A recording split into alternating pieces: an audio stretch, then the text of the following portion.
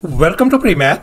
In this video, we have got this yellow shaded semicircle with a center O, fully inscribed in an equilateral triangle ABC, as you can see in this given diagram, such that D and E are our points of tangency. And moreover, the area of this equilateral triangle has been given to us as 3 times square root of 3 square units. And now our task is to calculate the area of this yellow shaded semicircle. Please don't forget to give a thumbs up and subscribe. And please keep in mind that this figure may not be 100% true to the scale. Let's go ahead and get started. And here's our very first step. Since we are dealing with this equilateral triangle, that means all these side lengths of this triangle have equal length. Let's assume the side length of this equilateral triangle is lowercase a, then this side length is going to be lowercase a and lowercase a across the board. And now let's recall this crucial fact. The interior angles of an equilateral triangle are 60 degrees each. So therefore this angle has got to be 60 degrees. Likewise, this angle is 60 degrees and 60 degrees. And now we know that the area of this equilateral triangle ABC has been given to us as 3 times square root of 3. And now let's recall the area of an equilateral triangle formula. Area of this equilateral triangle is always equal to square root of 3 times a square divided by 4, where this lowercase a is the side length of this triangle. And now we know that the area of this equilateral triangle has been given to us as 3 times square root of 3. I am going to substitute that value over here. So therefore we can write this one as square root of 3 divided by 4 times a square is going to be equal to 3 times square root of 3.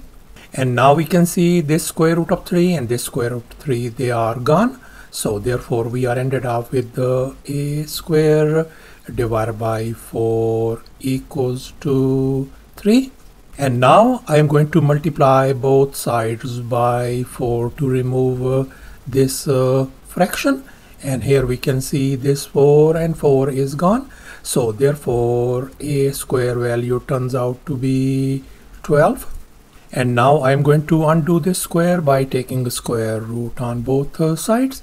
So therefore our lowercase a value turns out to be 2 times square root of 3 units.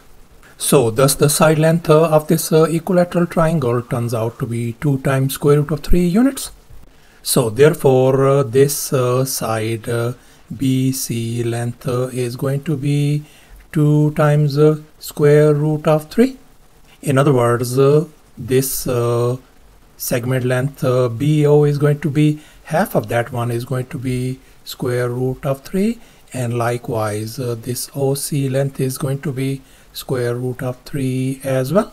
And now in this next step I am going to connect this center O with this point of tangency D, as you can see in this next step. And now let's make an observation. We can see that this OD length is our radius of this semicircle. So I'm going to label that one as lowercase r. And now our task is to find the value of this radius lowercase r. And now let's recall the circle theorem. According to this theorem, the angle between the radius and the tangent line will always be 90 degrees. So no wonder this angle has got to be our 90 degree angle, since this is our radius and this is our tangent line. And now let's focus on this tiny right triangle OBD. We know this angle is 60 degrees, this angle is 90 degrees. So therefore this remaining angle has got to be 30 degrees. And now let's focus once again on this right triangle ODB. And now let's recall this famous trigonometric ratio. Sine of theta is always equal to opposite divided by hypotenuse. So therefore, for our this angle 60 degrees, this side is the opposite side of this angle, whereas this is our hypotenuse. So therefore, for sine of our angle 60 degrees, our opposite side is radius lowercase r divided by our hypotenuse is square root of 3. And now we know that sine of 60 degrees is square root of 3 divided by 2. So therefore I'm going to replace that one with its value square root of 3 divided by 2. So therefore this could be written as square root of 3 divided by 2 is going to be equal to lowercase r divided by square root of 3. And now I am going to cross multiply. So therefore we can write this one as 2 times our radius lowercase r equals to square root of 3 times square root of 3 is simply becomes 3. And now I am going to divide both sides by 2 to isolate radius r. So therefore our radius lowercase r turns out to be equal to 3 divided by 2 units. So thus the radius lowercase r of this yellow shaded semicircle turns out to be 3 divided by 2. And here's our final step. Now we are going to calculate the area of this yellow shaded semicircle.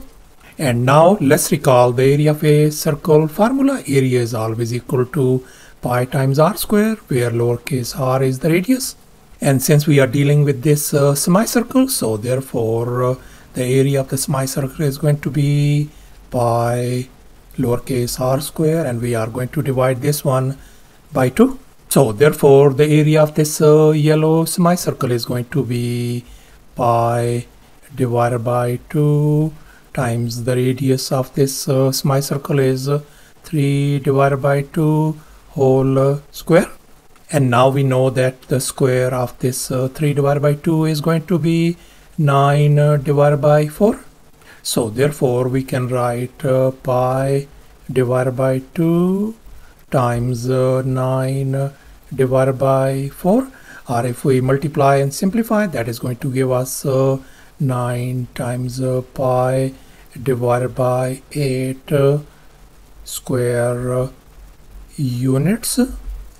So thus after all the calculations and manipulations, the area of this yellow shaded semicircle turns out to be 9 pi divided by 8 square units.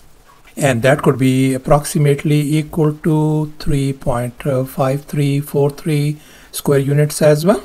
In other words, the area of this yellow shaded semicircle is going to be 9 pi divided by 8 square units. And that's our final answer. Thanks for watching, and please don't forget to subscribe to my channel for more exciting videos. Bye.